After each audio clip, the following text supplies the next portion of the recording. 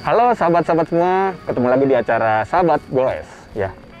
Dari pagi tadi, subuh tadi saya udah berangkat dari Jakarta untuk bisa sampai ke tempat ini. Katanya sih tempat ini tuh bagus buat goes.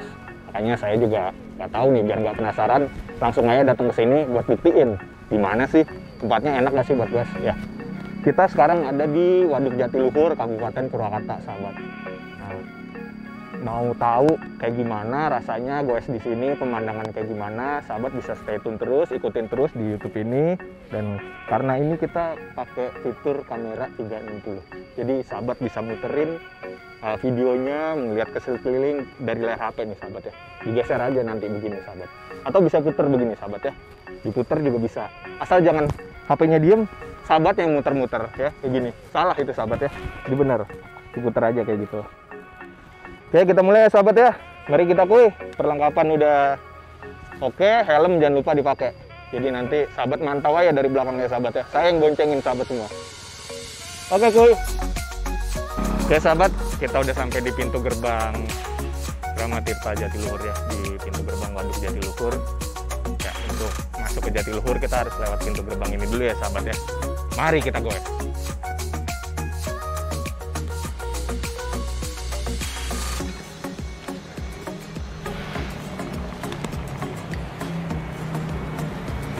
Bener, Pak.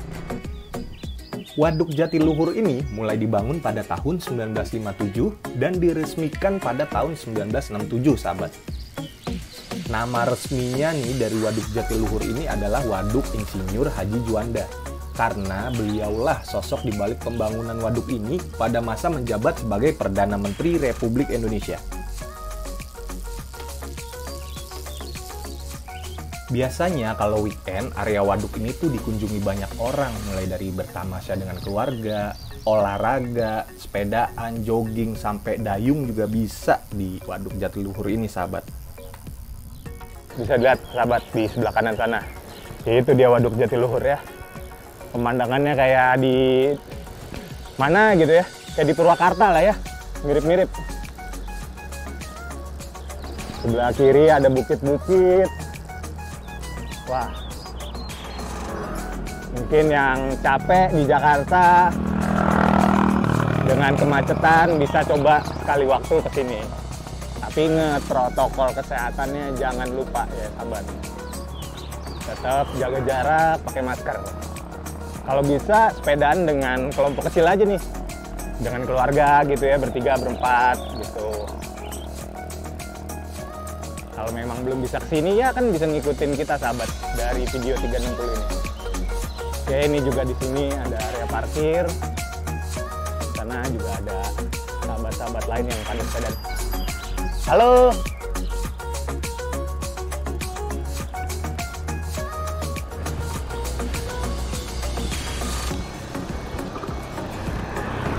Mungkin kalau lagi sepedaan sendiri gini, menurut saya nggak apa-apa sih sahabat ya, maskernya agak dicopot karena ketika kita berolahraga kita membutuhkan asupan oksigen lebih gitu.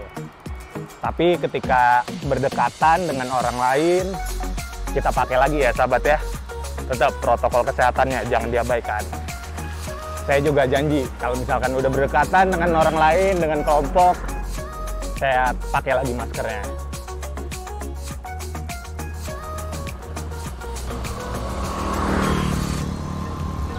Bu, ya di sini warga-warga lokal juga berusaha ya, jualan buat para wisatawan. Tapi kayaknya karena kondisi pandemi seperti ini,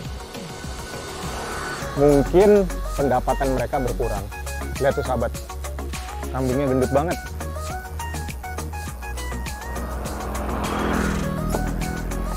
Ya, sahabat. Setelah goes cukup jauh tadi ya. Ya jauh banget sih sahabat ya, sekitar 5 kilo tadi perjalanan goesnya. Kita sekarang mau coba wahana lain nih sahabat nih. Yaitu naik kapal.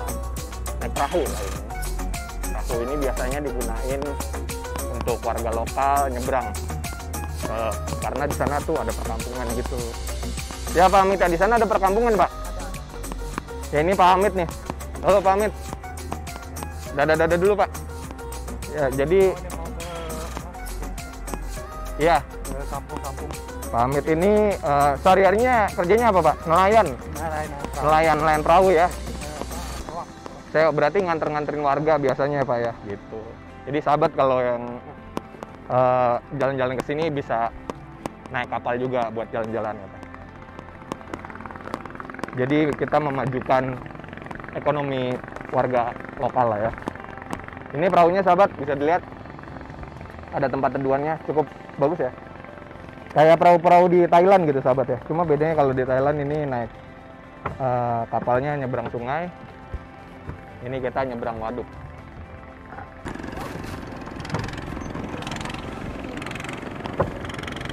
Ya sahabat, ini saya pandu ya buat bisa ngelihat sekeliling.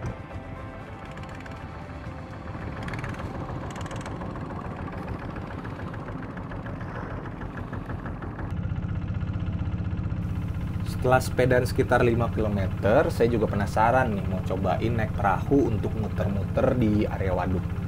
Mau lihat lebih dekat aktivitas masyarakat di area waduk itu seperti apa. Karena saya lihat nih banyak sekali warga sekitar yang berprofesi menjadi nelayan. Makanya saya penasaran mau ngobrol-ngobrol dengan mereka.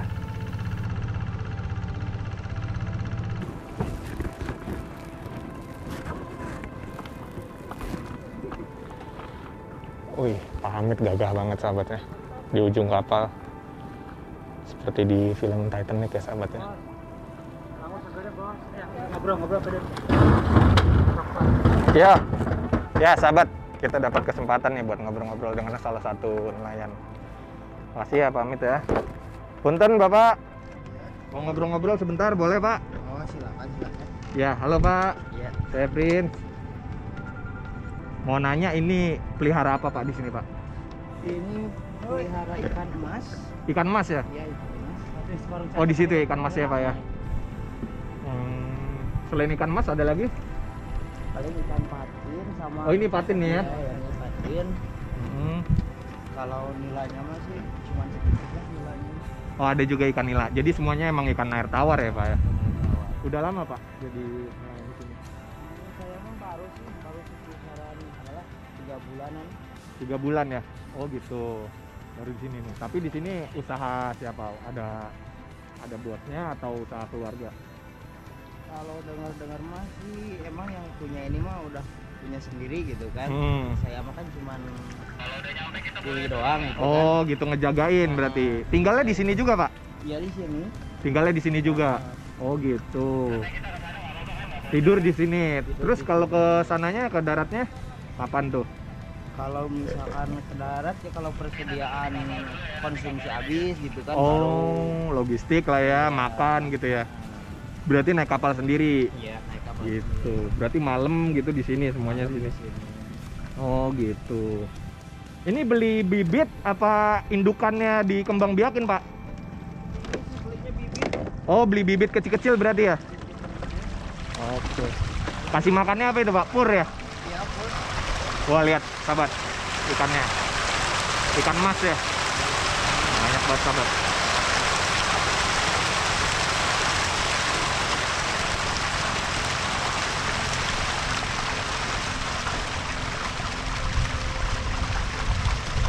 Tinggalnya sendiri selain di sini di mana, Pak? Daerah sini juga? Tinggalnya rumahnya? Tinggal rumah, agak jauh sih, Mas. Oh, agak jauh nggak di sini? Kerja aja di sini ya, Pak ya? Ya di sini kalau rumahnya di Garut. Oh, Garut. Ya. Asgar dong, Bang. Iya. Asgar. Kalau ini nih ikan apa nih? Masih bibitan apa gimana? Ini mah masih bibit sih, udah ada Oh. bibit. Iya. Oke deh.